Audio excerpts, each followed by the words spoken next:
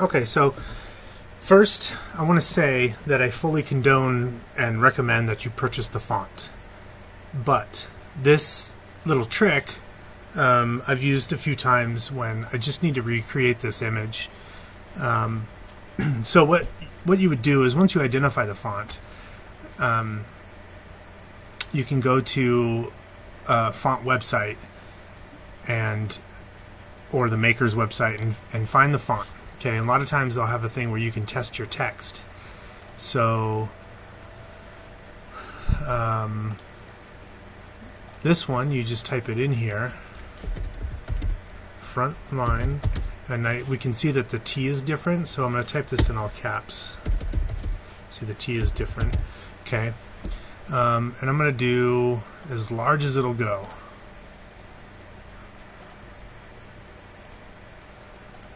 It doesn't look big enough. Okay, so then I'm going to zoom in with Chrome. You can do Control plus to like scroll in, zoom in. Okay, so that's as big as it'll get without breaking, I think. Yeah. So then I'm going to take a screenshot.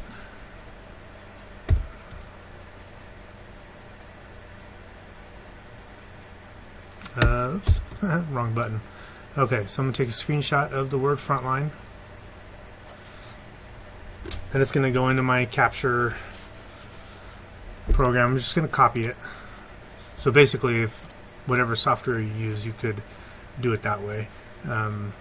Go into Illustrator, paste it in there, and then I'm going to use image trace, and it actually traced it already, but you can see it's rounding some places, like in this T. So basically I want to get this T as crisp as possible. So I'm going to paths way up and corners way up. There you go, looks great. Now I'm going to expand, double click to get in and delete the white,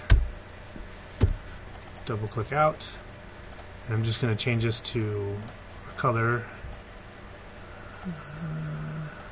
So again, it's not perfect, but it's faster and better than if you were to try and recreate with the pen tool or trying to vector trace it with Illustrator. So there's that. Okay, so that looks pretty good. Then we can go back and type the word soldier. And oops, the S is different. Let me retype it. Soldier. Okay, same thing, screenshot.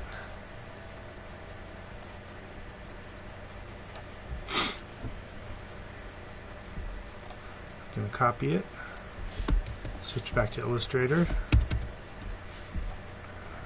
Going to zoom out because it's going to be big, I think. Yeah. Image trace, same thing. Lots of corners and lots of paths. Expand. Double click to get in.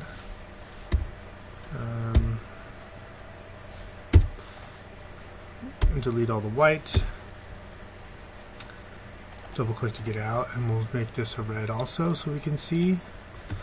Now the one thing I think, because that spacing looks different, so we're going to bring this. Oh, you know what I did do? Let me back up. We'll go back to the site. I forgot that it's not bold, so it's I think it might be a either semi-bold or regular. Let's try regular. Oops. Just zoom through this, hopefully.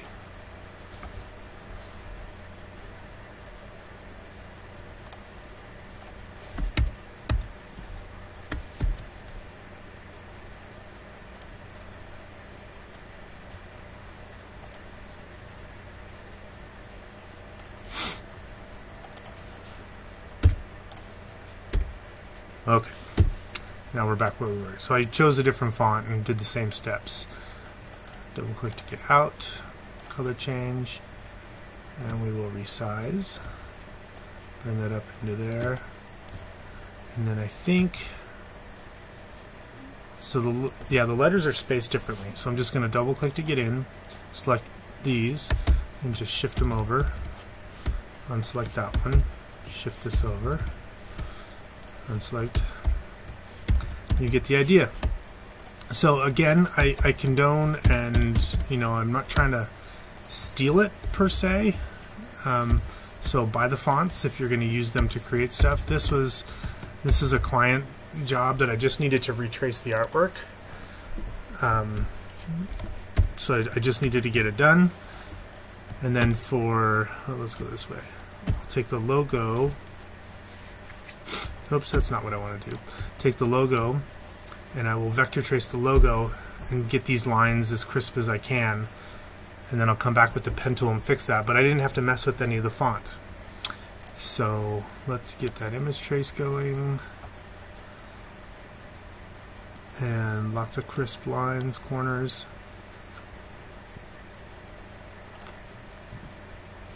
Okay, that's pretty good.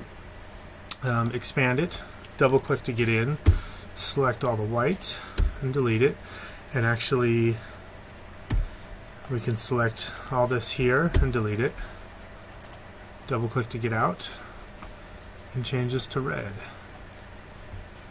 There we go. There is our vector piece done as fast as possible. But basically using the website to type out the trial version of the font, zooming in, getting a clean screenshot of it, and then vectoring that.